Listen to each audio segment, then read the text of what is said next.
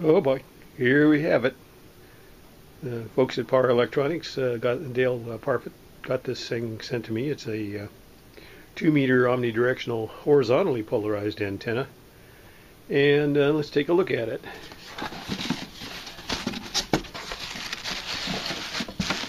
Well, there it is. Now, the advantage of this antenna, according to Power Electronics at least, is that it's more omnidirectional than your typical HO loop or Squalo, Halo, whatever, because it's got more surface area, and not sure exactly how long those are, but they're probably in the neighborhood of a quarter or so length. I'll have to measure it and tell you. And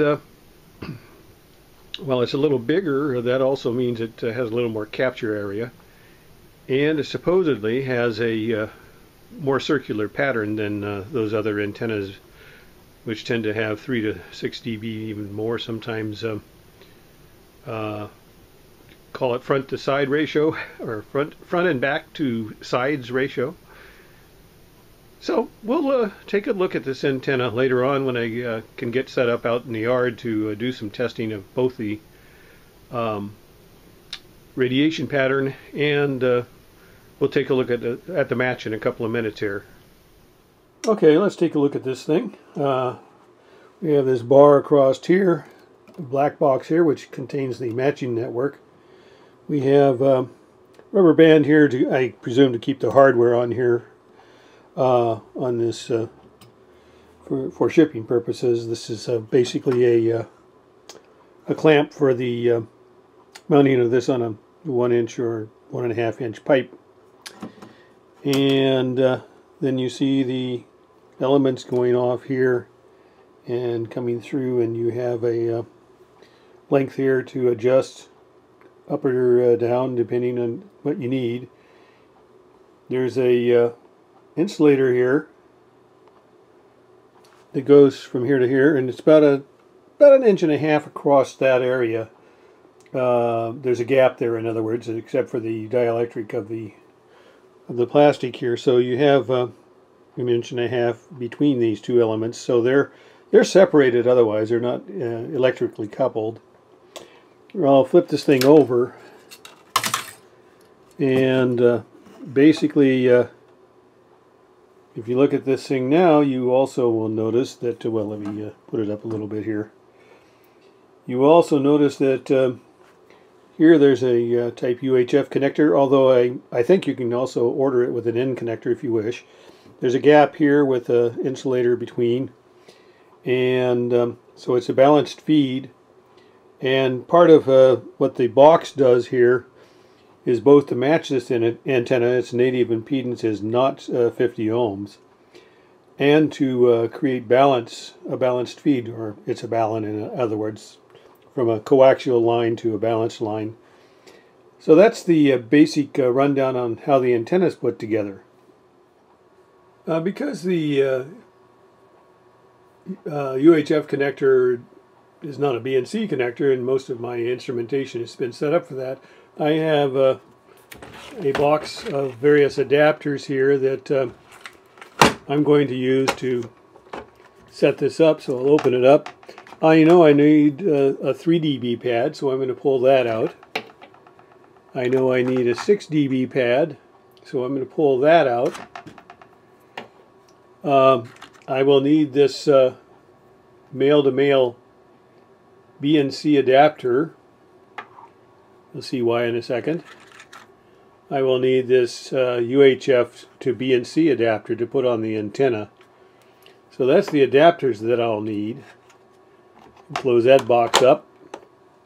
In order to get the antenna away from objects in my room here, because I'm inside right now, this will not be the final tune-up. It'll just show that it is resonant. I have this cable, which is, I think it's about 4 feet long, something like that. It's set up so it's about a half wavelength at 2 meters. It does a fairly tolerable job at 220 and also at 432. So that's what this one's set up for. And we're going to use it with our ZFDC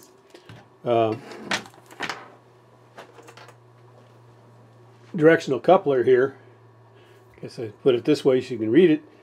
And this has the right angle connectors on it so that the cable goes away from the antenna when you connect it to the antenna.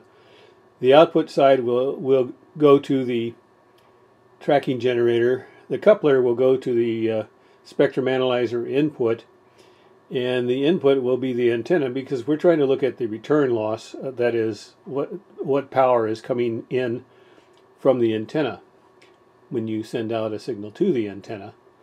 So that's how this is going to be connected up. Also on this, in this adapter, I will also put a 6 dB pad on the output side here, which is coming from the tracking generator over here. That.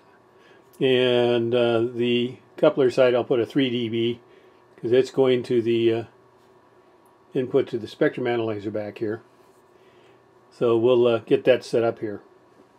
As I indicated before, the connections here are on the coupler side. We have a 3 dB pad here. Oops. If I am careful, we will. There we go, 3 dB. Got a 6 dB on the output, so that's the one that comes from the tracking generator. As you see, the two match here because I've got tape marking it, and the ones without tape here are for the spectrum analyzer side, so the 3 dBs on that side.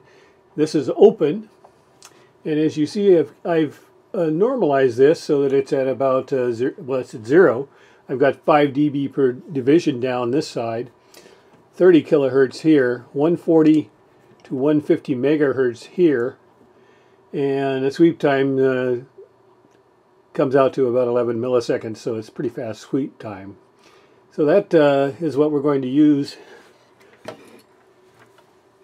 I put an adapter on here, and we'll just plug this thing on. So we are looking at what this antenna itself is doing. And as you see at 144/200, which is where I put the marker, this antenna is doing about 9 dB, but I'm also very close to stuff. Let me pull it away and move it out here where I'm not touching it. I was touching it as well. So but anyway, as you see, it's a lot better out here. It's centered up at 144/200. But if I move it around the room, you see that it is influenced by stuff around the room. That's a way you can tell if an antenna is radiating, by the way, because as it moves nearer or further from objects, you will get more or less return loss because of reflections from those objects.